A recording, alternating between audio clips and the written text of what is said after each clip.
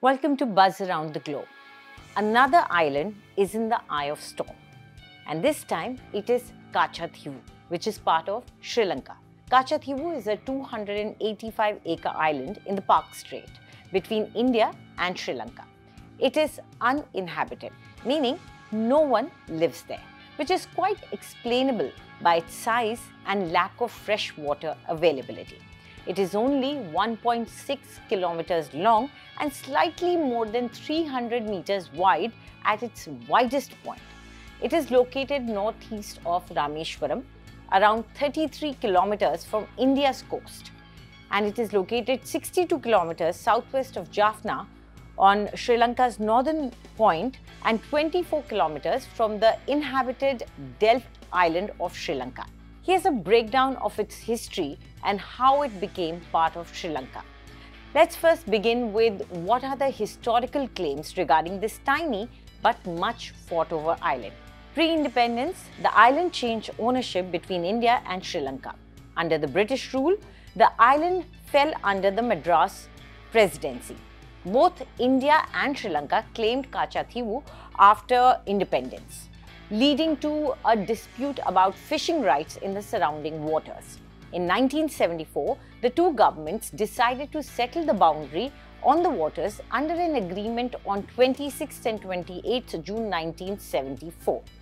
This is the text of the Indo-Sri Lankan Maritime Agreement as accessed from UN archives. It was signed by then Indian Prime Minister Indira Gandhi and then recognized Sri Lanka's sovereignty over the Katchatheevu.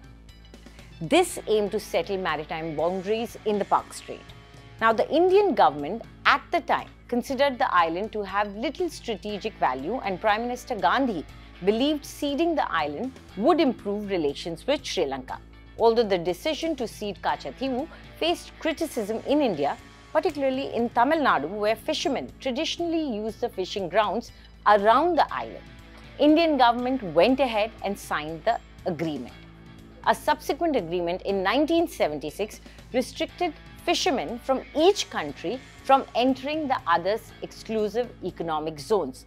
Earlier, the Article 6 allowed it, but later, after this agreement, it was banned.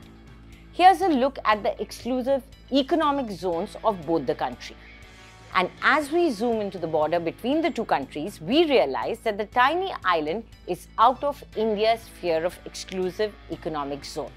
But the historic claims on the waters have ensured that Indian fishermen keep straying or intentionally head to the area for fishing.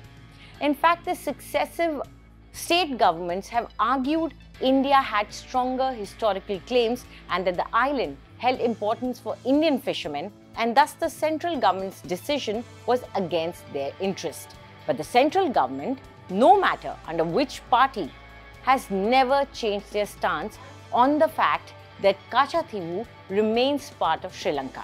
Now that the Prime Minister has mentioned it in his speech, one will naturally wonder if India will be raising a dispute with Sri Lanka in this regard or not.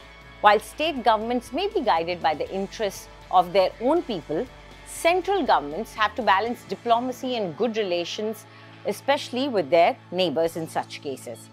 As Sri Lanka slips away from India's circle of friendship and becomes closer to China, is India looking at Sri Lanka as a lost cause? Is that the reason why the Prime Minister is tomtoming the island and its disputed legacy to target the opposition without a concern for its impact on the relations with Sri Lanka? Do tell us what you think about this video in the comment section, and for more news updates, subscribe to India Today.